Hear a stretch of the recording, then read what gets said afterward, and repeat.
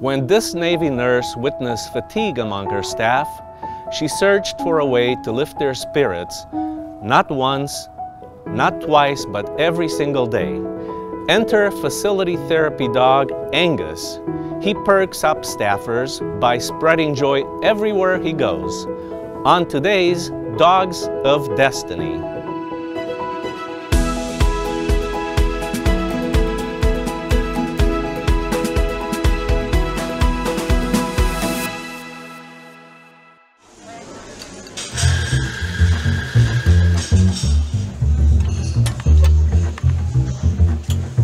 Angus, you want a cappuccino? Angus is an old soul, but he's got a very goofy personality.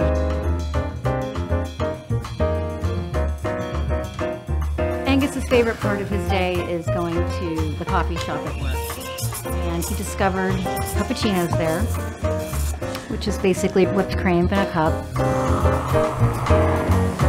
He's kind of obsessed about it. So he does get one, and only one, and it's a very small amount. And it really does make his day. I need my morning coffee too, so I get it.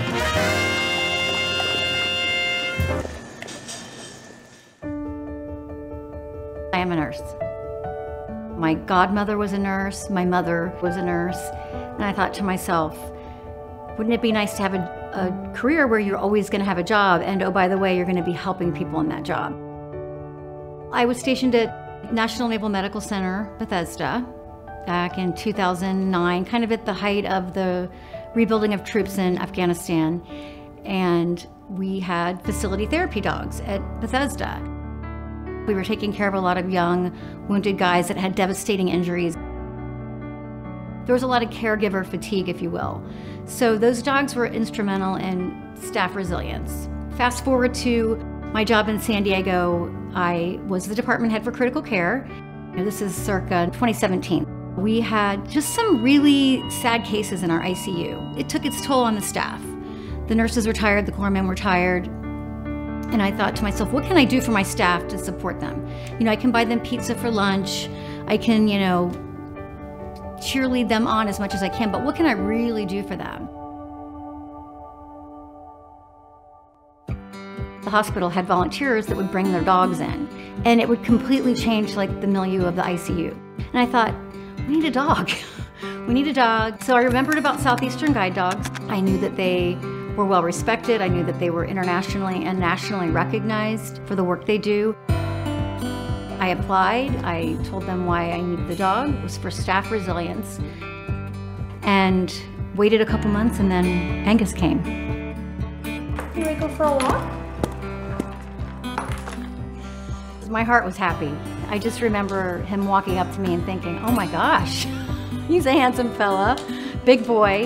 And I just immediately fell in love with his personality. He's just a big goofball.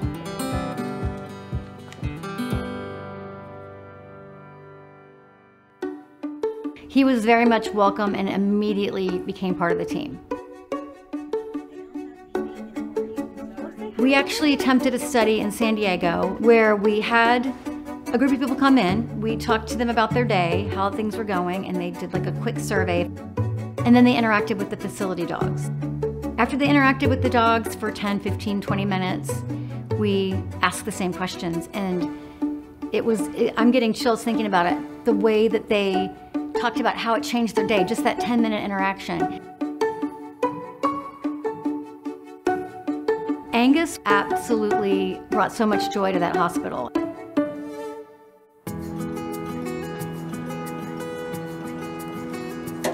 I received orders to the Bureau of Medicine and Surgery here in Falls Church, Virginia. And I knew I had to make sure I could bring Angus to work. That was very important. So Angus and I came in June of 2019. Angus's job is very similar to what it was in San Diego, except for we're not in a hospital. We're in an administrative building. He likes to take a morning nap. He'll relax, and then about 9 o'clock, he'll come to life and let me know it's time to go visit. Angus, come. And we'll get his uniform on. Yeah, wait. All right, bud, let's go. He's got some people that he has to see every day. We do morning rounds, we can do afternoon rounds, but typically he will be in different places of the building with other people. He's not with me. And he's in their workspace, interacting with them, relaxing with them, and just kind of giving them that therapeutic touch that they need. How are you doing? Good. Gotta go see the boss next. He loves people more than anything. Hey Angus, what are you doing here? Did you come to see me today? Yes, he's a good boy. Go visit, go. There's a lot of administrative burden that people don't realize. It's difficult sometimes. You are sitting at a computer most of your day and just interacting with your computer and your telephone. High five. Yeah, good job. Yeah. As soon as they interact with them, they're like, oh my gosh, my day is so much better. The mood's lighter. You know, you can hear them talking to him. Hi, bud. How are you? People are down on the floor petting him. He just brings down the temperature of the room, the stress in the room. Such a happy boy. Yes, you are. Sometimes, especially with COVID now, caregivers are tired. They're tired. They are not just physically tired, they're emotionally tired. Anyone that's a dog lover or knows dogs knows that just, it changes you.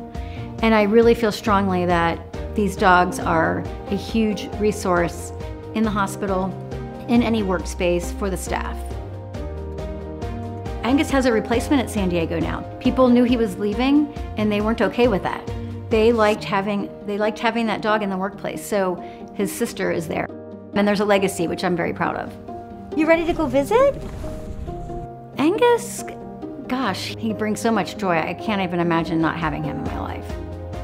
He really has changed my life for the better.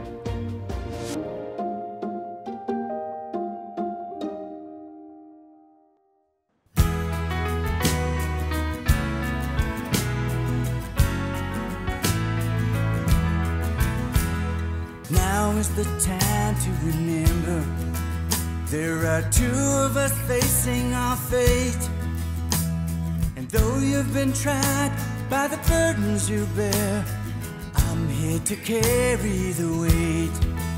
You can count on me. You can count on me. Ready and willing whenever you need. I'll gladly follow or I'll take the lead. Count on me.